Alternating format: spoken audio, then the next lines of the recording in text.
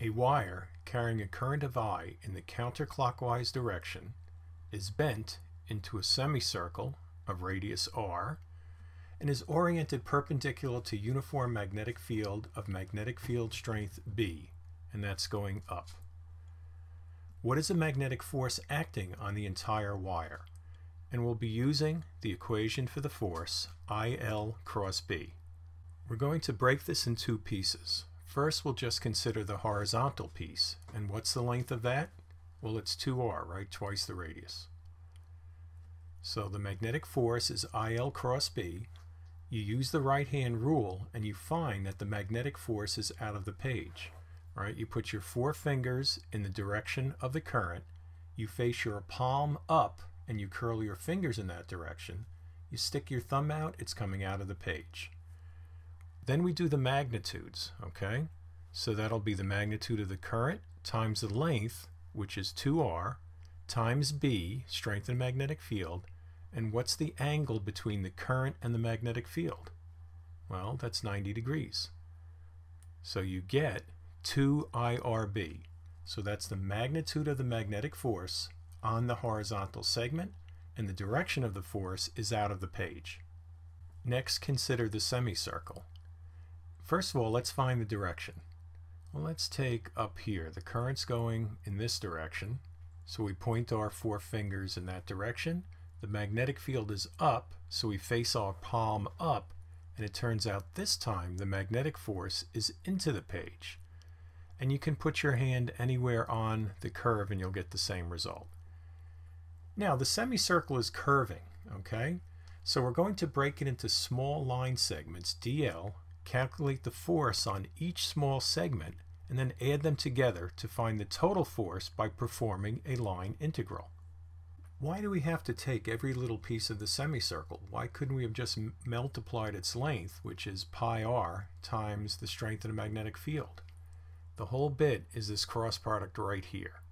When we did the straight line, what did you notice about the relationship between the direction of B and the direction of I? It was always 90 degrees. However, on the semicircle, here's your I, or your dl. That one's perpendicular, that's good. But look at this one over here. Here's the I, or dl, the length vector. And the magnetic field makes a different angle. So that's true for every single point on the semicircle. So we're going to take the force on every little segment dl, and then we're going to have to add them all together. That's going to be integration, right? So let's just erase this. And our next step here is to replace the cross product, because we're interested in finding the magnitude here. We already know the direction, but we need to know the magnitude. Whenever you have a cross product, you can just take the magnitudes. So you got I, dl, and B, and then the sine of the angle between B and dl. So we have dfb equals IB sine theta dl. Well, we've got theta and we have dl. We need to get those variables the same. Now we're going to use the relationship between dl, and I'll just draw a separate triangle here. Here's dl, right here. Here's theta, and here's r. It's kind of our radiant definition, isn't it? So dl is equal to r d theta. And I'm sorry, I should have put a d here. That's for that particular angle.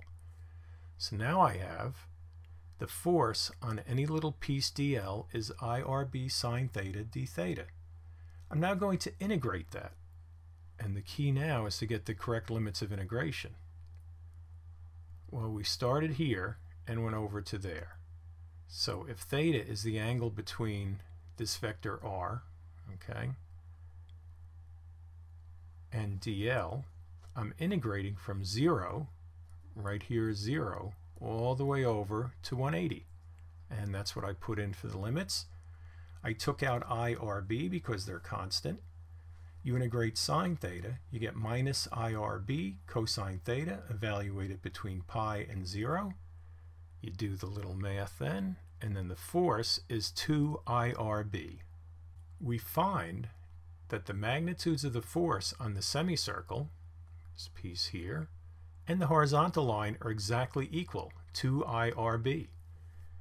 Using the right-hand rule, we found out that the force on the horizontal line is out of the page. Okay, force on the horizontal. And the force on the semicircle is into the page. Force, semicircle. So the sum of the forces on the two segments is 0.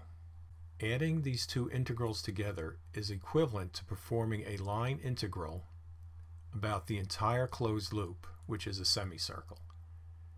It results in a value of 0. This is an illustration, although certainly not a comprehensive proof, of the net magnetic force on a closed circuit carrying loop is 0. The magnetic force on a wire of any shape, for example this semicircle piece here, is equal to the force on a straight wire connecting the two endpoints of the shape. So that would be this, right? The force on that guy is equal to the force on this guy.